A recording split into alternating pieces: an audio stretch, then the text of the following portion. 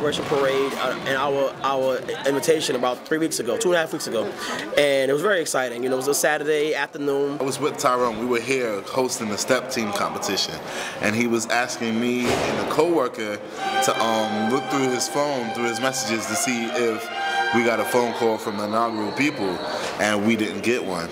And our phone finally rang and told us we were accepted. We found out that we got in. A lot of people started coming and telling us how big it was, how important it was. And I know that's a history-making event, so I'm excited.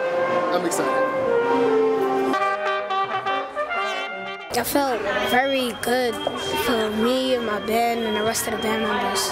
They doing something good for the community and the 5 boroughs.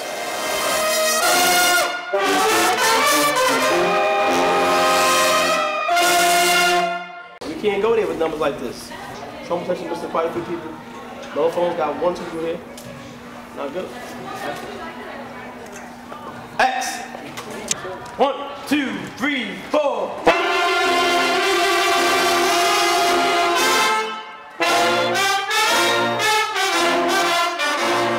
This program is designed where we use marching band as a magnet to draw kids into the program. Once they're here in the program, academics is our focus, and character development. It challenges you, but in a good way, because you learn a lot from it. Take pride of yourself and be very smart what you do. And that's it.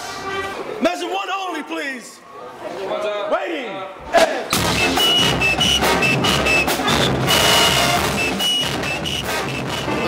It's a different kind of parade than we normally do.